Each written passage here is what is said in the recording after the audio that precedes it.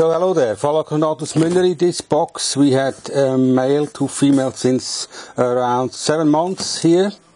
We already checked it. We found some traces of larvae, but we have a real big block of white rotten wood in here. So let's see whether we find something here. And now the first thing is to take out this block, of course. Yeah.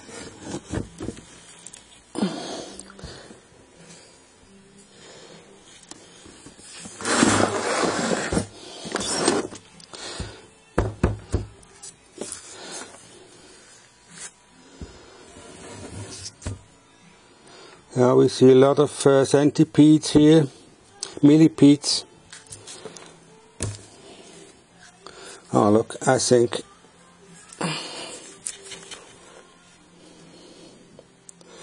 I thought I see something in this hole here.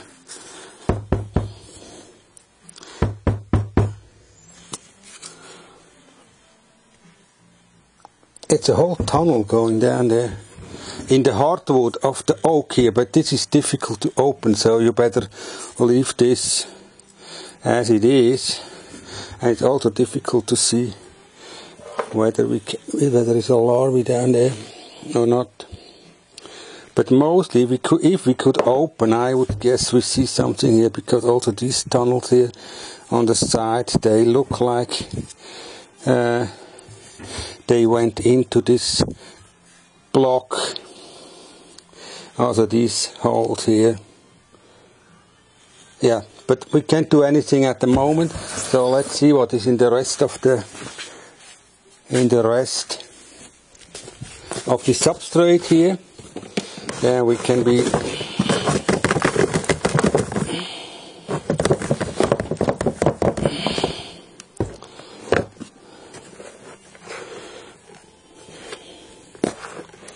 whether we find something.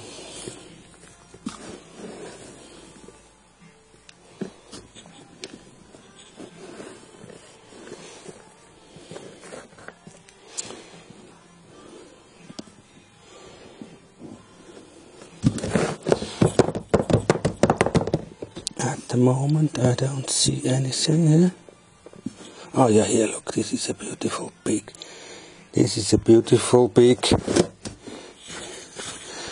larva of Phalacrognathus muelleri, and I'm just showing you what I have prepared for it. This is a Kinshi bottle. It was filled with sawdust, then inoculated from the top with mycelium of Pleurotus pulmonarius, and then it takes around 1 year. This is from 2013, so this is already 2 years old or more.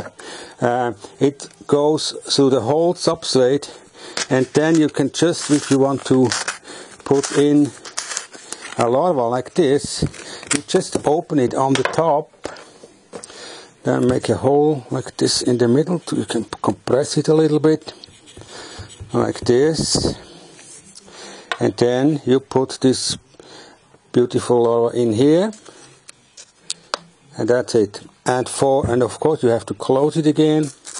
The top material here, this is mostly just the flesh of the mushroom, so this you have to remove, because if this starts rotting, it has not only a bad smell, it also emits some toxic gases that can harm your larva. So that's the cover of it.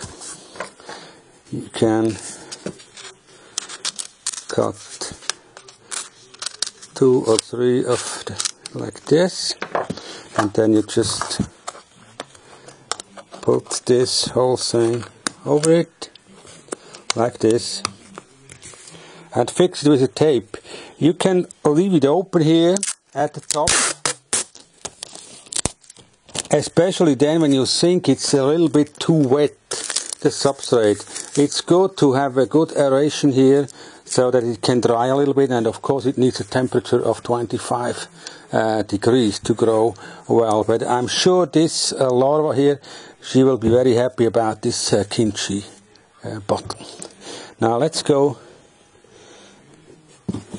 down to the bottom of this box here. Probably find one more. So the others, larvae, they must be in the wood block here. So you don't, of course, remove or throw it away, this block. But keep it, yeah. And then suddenly, probably in half a year, you see that there are some nice Phalacrognathus muelleri on top of this box.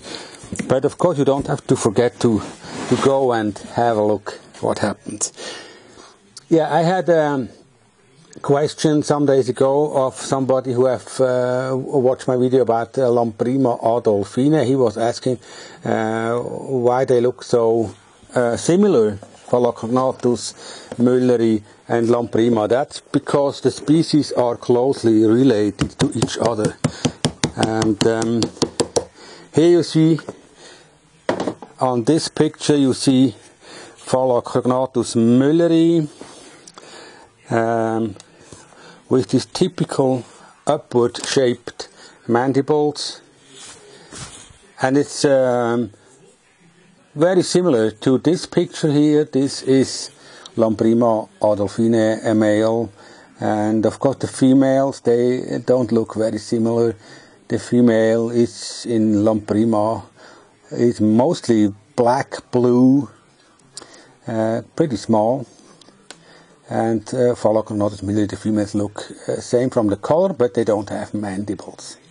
So both of these species are very, very well known in the beetle breeder scene.